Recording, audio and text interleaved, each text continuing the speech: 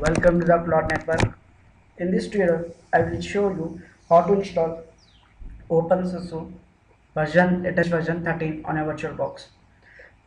So to install, let me tell you what is OpenSUSE. It's a free and Linux-based operating system for a PC, laptop, servers, and you can surface this and manage your emails, photos, do work, office, play music, videos, and lots of fun. So OpenSUSE worldwide promises you Linux everywhere. It's a community develop and maintain a package and distribution infrastructure foundation of your world's most flexible and powerful Linux distributor. That is nothing but this OpenSUSE is a Linux distributor. And then this is the links where you can download your OpenSUSE. So let me show you. So open Google, type as OpenSUSE 13, and here is the first link where you can download. After opening this link, here's directly this is the website OpenSUSE, and here you can download your, so you can download here OpenSUSE with the size is showing about 4.7 GB DVD, suitable for USB sticks also. And here is the method you can download. Either you can download for HTML, the direct HTTP, or else you can download from BitTorrent, the metalinks or mirrors. This is a process. This is the architecture method which you want to download. Whether 32 process unit required for 64 bit. Anyone you can select, and the documentation you can read. And this is a live Genome, live KD, resume network, OpenSUSE help is here is a very process download method is there. So I have downloaded from the BitTorrent, which I have already downloaded this one. This is the size you can see, which I have already downloaded this OpenSUSE. And let me show you how to install these in your VirtualBox. Just open, click on new, and type here open, and type here OpenSUSE. After tapping, select your version, whether it's 32-bit or 64-bit you have download. Click on next. Assign the RAM as much as do not go beyond this red point. Stay on green. Click on next.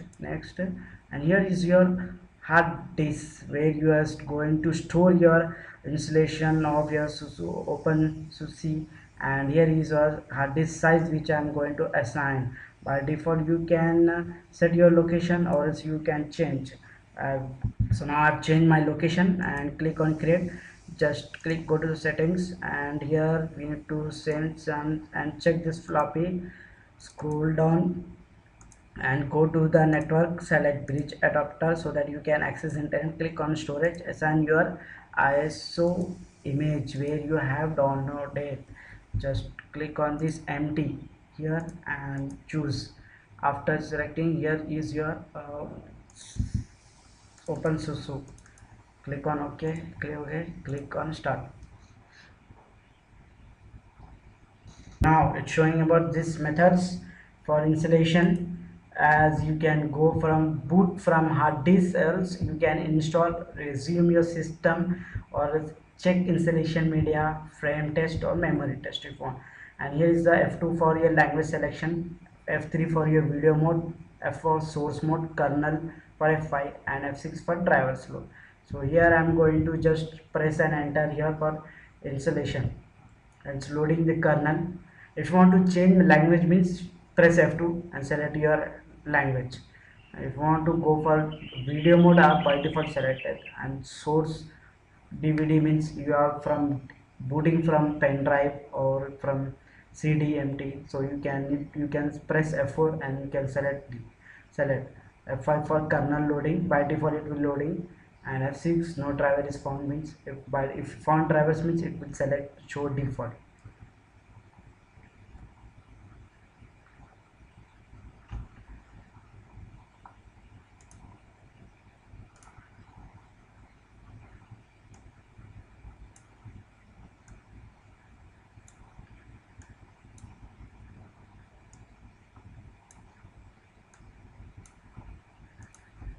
So now we have to select your language, which this is the language for your installation, and if keyboard language this one. And here is a step-by-step installation, process is there for installation. Just scroll down, and this is the license agreement is there. and have scrolled down it, and here is your, you can upload and you can click on next for go to for the next step. After clicking on next, here you can scroll up, this showing about system probing prove USB, it's check, okay, this all those have been checked. And here is the installation method. It's, if you want to upgrade, if you are already have a 13 version, you want to upgrade for the 14 version, you can select this option. For the new installation, click on by check this one option only and click on next. The time zone, select which country you belongs to. So I belongs to Kolkata, India, so I've selected my language time zone. Click on next, and here is your desktop key. There you require KDE or Genome desktop, or else others means you can have it. So I'm selecting KDE only, and just scroll up, and here is suggested partition showing swap created 2 GB, root partition is given level GB, and created volume disk flash for slash home 16 GB. So if you want to create LVMs, check this box, you can create is encrypt the volume group. If you want to have that means swap suspend link. If you want to create partition, import the partition, edit the partition. If you want to edit, do something else means you can have it this partition. If you want to create manually means you can select this partition. If you want to import means you can select this. So I'm by automatic, it has been created partition. I'm going to click on next. So here's, we need to create a login. The first username we need to assign full name. I'm giving my cloud network, and here my login will be cloud, and assigning the password of the, and remember this password please whenever you are signing. So if you want to change this method, show this password storage in slash etc slash password. If you want to change the location, you can change it. So I'm going to click on next.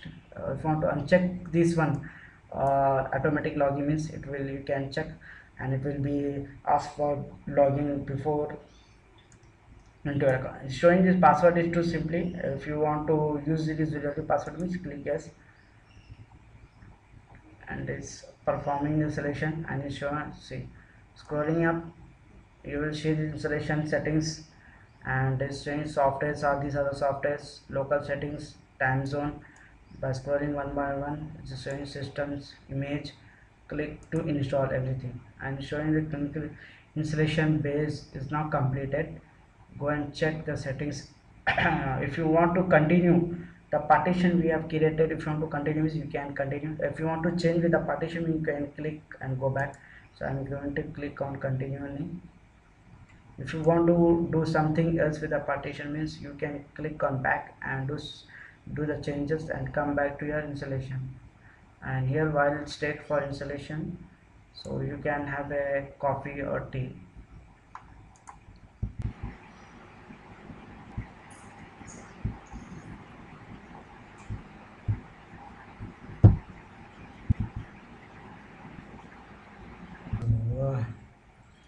My system has been reboot now. The installation has been completed and it's rebooted now. After reboot now, so just press enter to have boot from the hard disk directly. Installation has been completed.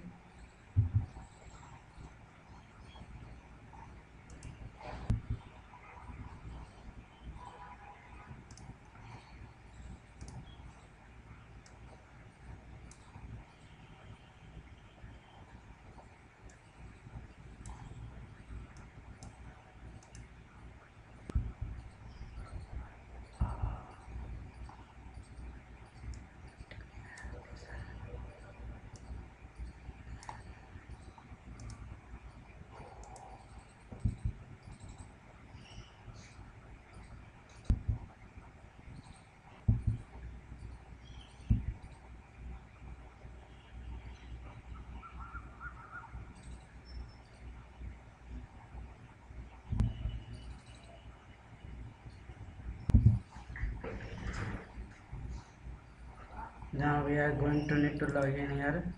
This is the settings, this is the browser, and this is the hard disk. I need to check. Now our installation has been completed, and now after reboot our desktop came. Here you can see on screen, this is a OpenSUSE projects community building. Introduction is about the KDE. Close this box and you can see on screen, and this is a tool which showing desktop. If you want to add batch gates, you can have. If you want to leave me, it will shut down. If you lock the screen, if you want to lock the batch gate, you can use a browser, and here OpenSUSE is there. Just click on OpenSUSE. Here it show you our instruction is there. Okay, and here is the start menu. See, start menu, but terminal is there. Photo player, web browser. If you want to search for anything, means you can type a search here and you will be found. To shut down this your computer, like home folder, you need to check, means you can check here.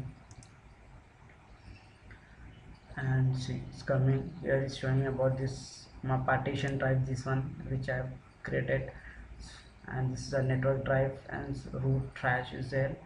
So this is there for home data, home folder, and this is your time zone, and this one is your ISO images, and this one is your network. So basically these are the installations. Here the shortcut menu, if you want to click, it will be closed. So if you want to add something, right click and go ahead. So this is the end of this SUSE Linux installation. So if you have any clarification during the installation, or if you get any problem during the installation, means you can comment below to my video. So you can subscribe to my channel, YouTube channel, IT Cloud Net. So this is the end of my video. Thank you for watching IT Cloud Net.